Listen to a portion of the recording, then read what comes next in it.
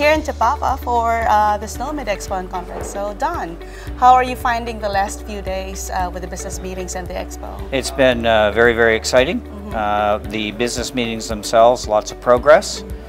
We have agreements with the American Medical Association. We have new members in Norway and Ireland. Created an initial buzz. The members and the advisory groups are working hard. And then with the Expo, it's been overwhelming. Oh, really? We had great speakers. We've got our first ever hackathon, and people seem to be really, really excited about being here. So for the first time ever, it's not a conference, it's actually an event. So we would like to thank the New Zealand organizers for helping us move to the next level. Oh, that's great.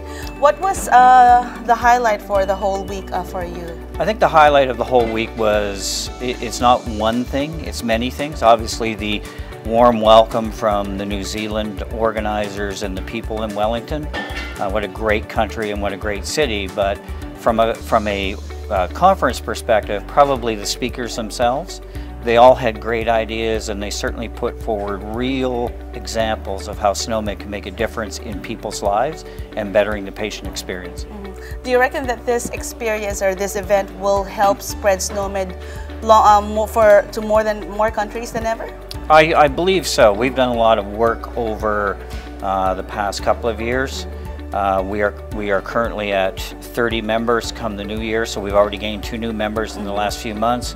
And we probably have another 20 countries that are coming on, and we see the biggest growth in the Asia-Pac region, and then also in Europe and South America. So it's been very gratifying to see the interest. I think we're now at a point where the snowball's at the top of the hill and is starting to roll down. So the momentum that this conference and other events like it create will certainly help move SNOMED forward around the globe. Oh yeah, I'm glad that you have such really great feedback and huge turnout in the conference. I heard that there's about 370 international delegates who've signed up. That's correct. Right. So it's we had it in Uruguay last year.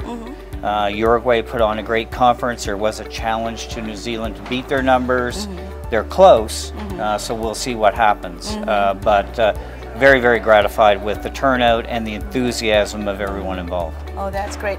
So any parting shots or any last words? No, steps? I think for us, we look at New Zealand as the potential to be the showcase country for SNOMED CT. There's a lot of great work. We heard from the health minister in his opening yesterday about all the great things New Zealand is doing with SNOMED CT. Certainly the guest speaker today said the same thing. He thought New Zealand could do great things. So the challenge to New Zealanders is make yourselves the showcase site for SNOMED CT, because we'd love to see it. All right. Oh, that's great. Thank you very much for that, Don. And it was a pleasure hosting SNOMED here in New Zealand.